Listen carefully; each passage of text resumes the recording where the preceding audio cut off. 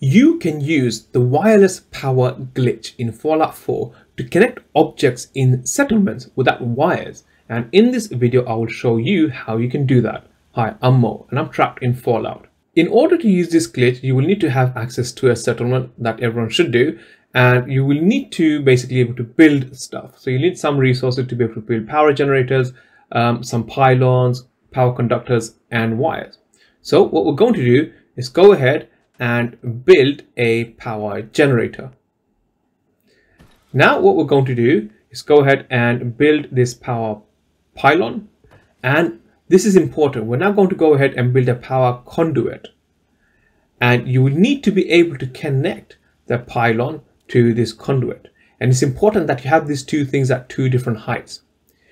The reason why we want to have two things at two different heights is because we want to get to a point where this power generator is connected to this pylon wirelessly.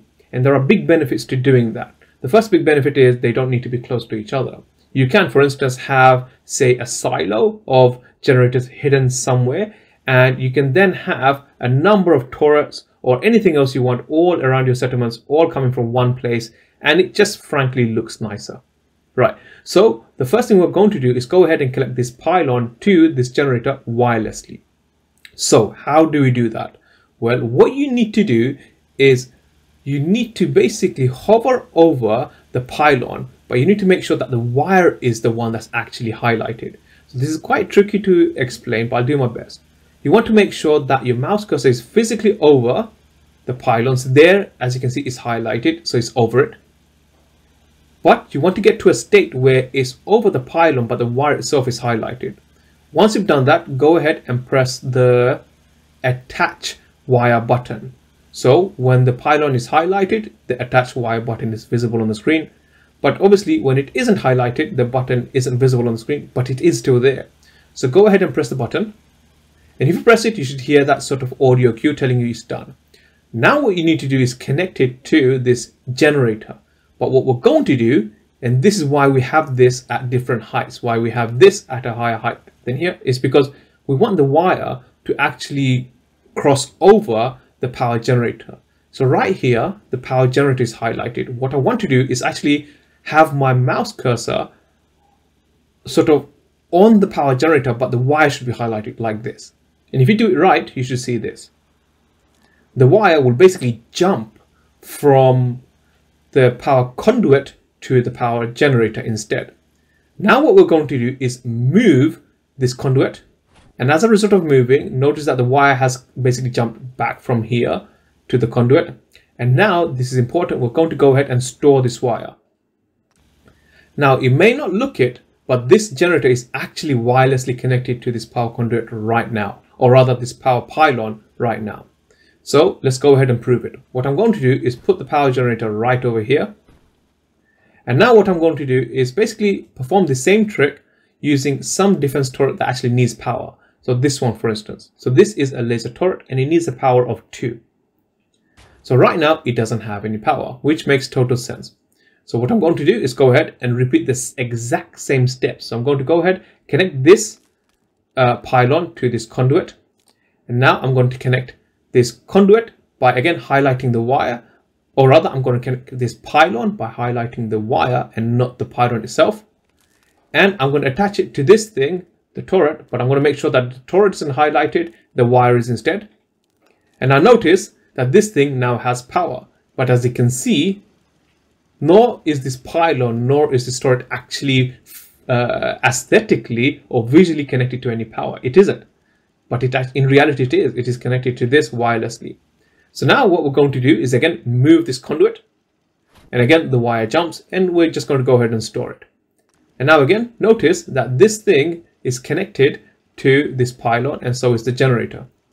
Now again, just to prove it's all actually legit working, we're going to do this one more time. So I'm going to go ahead and craft another laser turret, and again notice that this one has power of 2. And it's probably worth noting that a generator this generator produces a power of 3. So I've got a total of 3 power.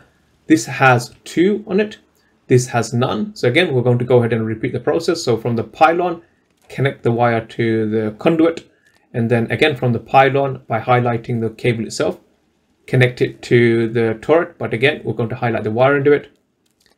And now we're going to move this conduit, and then we're going to store the wire. Again, notice that this doesn't have any power. This does. And that's because we don't have enough power. We've only got a power of 3, right?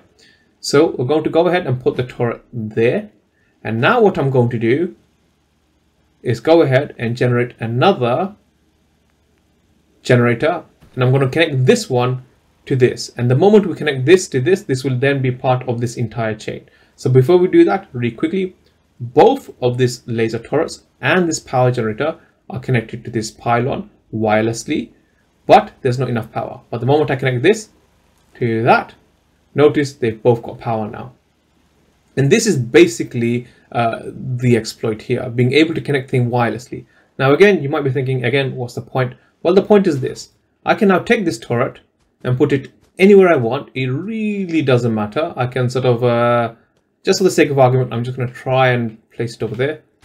Okay, and now I'm going to quickly sprint back.